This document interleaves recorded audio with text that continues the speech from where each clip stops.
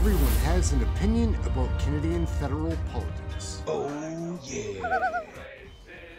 Hey gang, what's up? Just Aaron right here, Canadian Looney. It was Wacko Wednesday again in the House of Commons. Take a look at this. It's out of control. Take a look at this. Greg Fergus is an issue. Trudeau is an issue. Poilievre seems to have some common sense, but let's look into this deeper. What a wild time.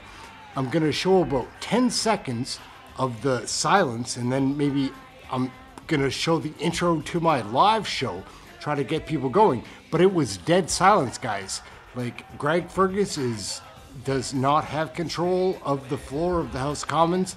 The Prime Minister seems to be out of control. Let's take a look. It's pretty fun. Wild day in the House of Commons. Let's take a look. The Honourable Leader of the Opposition. Well, I will comment on one spectacular social housing project of his, and that is the brand new lavish apartment that he bought his friend, the new Consul General to New York. $9 million for his friend Tom Clark to have stunning powder room finished in jewel onyx, crystallo gold quartzite countertops, a handcrafted copper soaking tub, custom bronze bathroom fixtures, $5,000 coffee machine. Did the Prime Minister go and inspect this palace in the sky on his recent trip to New York? The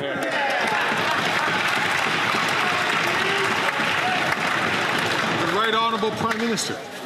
Mr. Speaker, engaging with international leaders on fighting climate change, on solving global crises, on standing up unequivocally for Ukraine.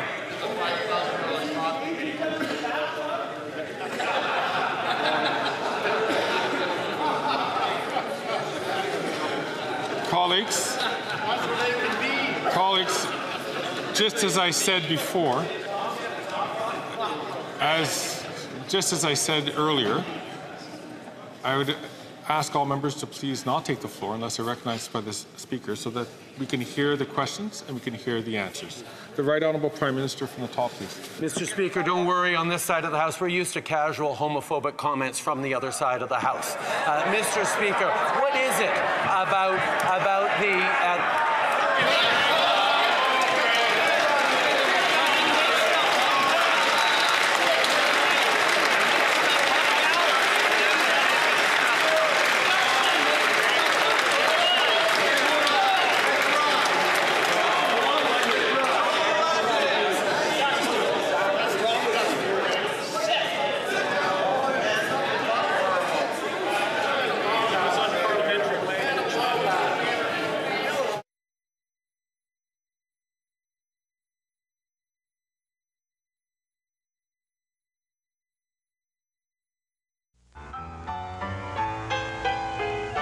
Don't just think about it. Do it, do it, do it. Do it with a partner, it's really smarter. Do it in the water, it's where you ought to. Do it on the weekend, it's not fatiguing. Do it while you're grooving, it'll keep you moving. But don't just think about it. Do it, do it, do it. Do it with a friend, how you both can bend. Do it for your muscles, it'll make them hustle. Do it for your feet, it's kind of neat. Do it with some action, participation. Don't just think about it.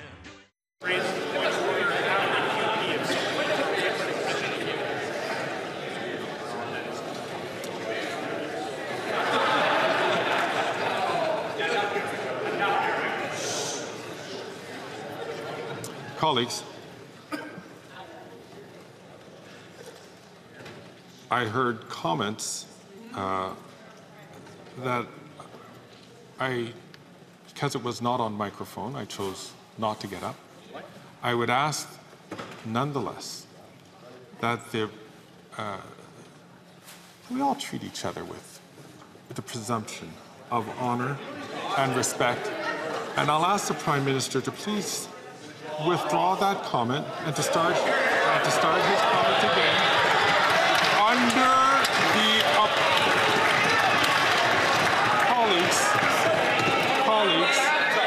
colleagues. I heard a comment, as I said, which I could not stand up because I did not know who said it. But we should be.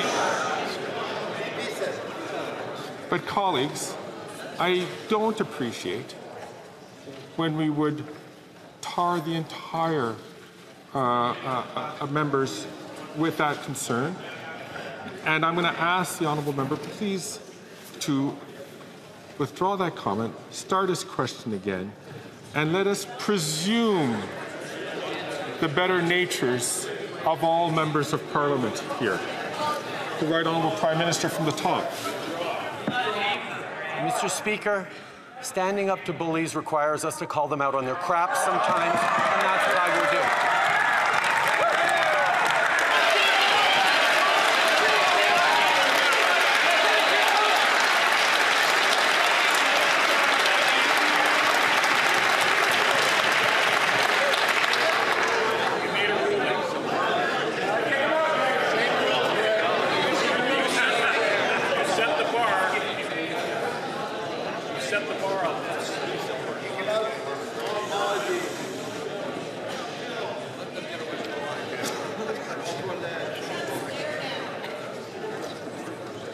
I'll invite the Prime Minister once again to rise on his feet. And thank you. Mr. Speaker, I will happily withdraw my comment if the member who suggested that I was sharing a bathtub with Tom Clark stands up, takes responsibility for his...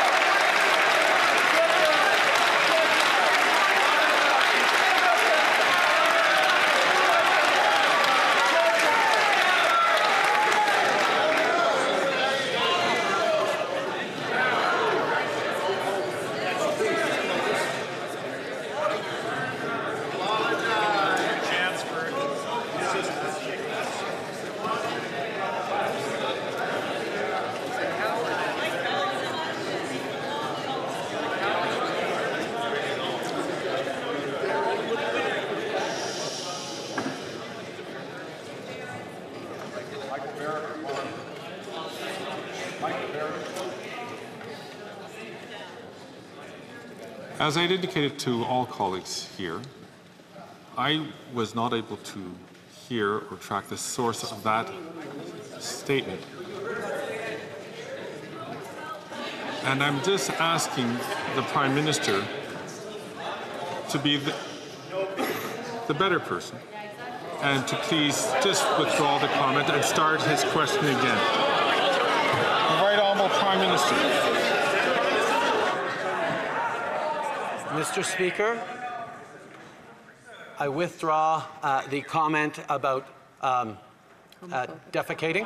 I certainly, using the word crap, I shouldn't use that. I know crap is unparliamentary, but I will also, Mr. Speaker, when someone says something that is clearly homophobic, not them, I'm not accusing them of homophobia, I'm saying they made a homophobic...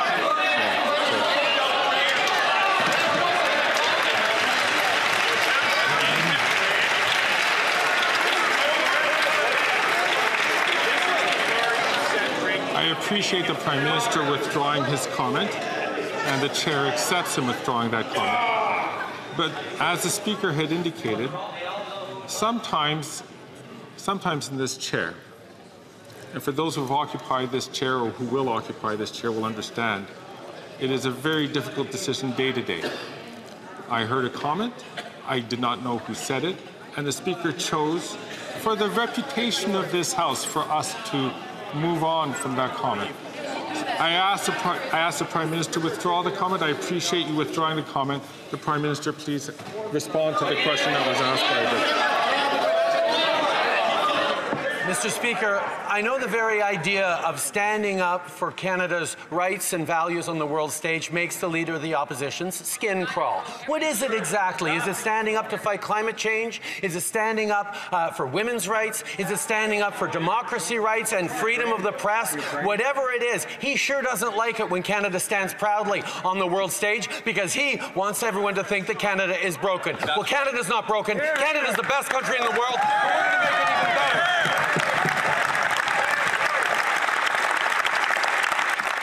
Everyone has an opinion about Canadian federal politics. Oh, yeah.